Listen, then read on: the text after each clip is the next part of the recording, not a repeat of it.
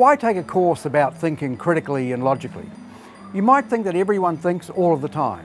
Isn't it like eating or breathing, one of those things that people just, well, do? Most obviously, we have to think critically and logically when people try to get us to believe things. And they do that all the time. The salesperson tells us that we really should buy their product. I think I like hers better.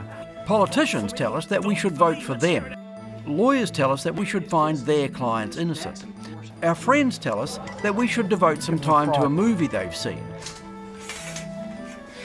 Some friends might even think that we look cool in these t-shirts. Some friends they would be. Being able to think critically and logically is important to us all. But it turns out, though, that even though we're called upon to use our critical and logical thinking skills all the time, most of us are not actually all that good at it. That's what this course is about. We'll teach you the skills to evaluate the many reasons you're given for believing things. The only thing we're trying to get you to believe right now is that you should take this course. And here's our argument. 1, whatever you do, it's important to be able to think critically and logically. Premise 2.